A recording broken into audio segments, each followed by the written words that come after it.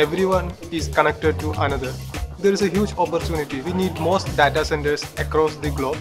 So I think I can apply my skills working and maintaining data centers. I hope I will become a teacher in the future, and I will share my skill, my experience for the younger. I believe that I am one of those future entrepreneur having a best standard when it comes to the equipment, the cables, and everything that is part of this event. It is my hope that WorldSkills International and WorldSkills Zambia actually creates a training center with equipment and tools to make us prepare better for the next competition.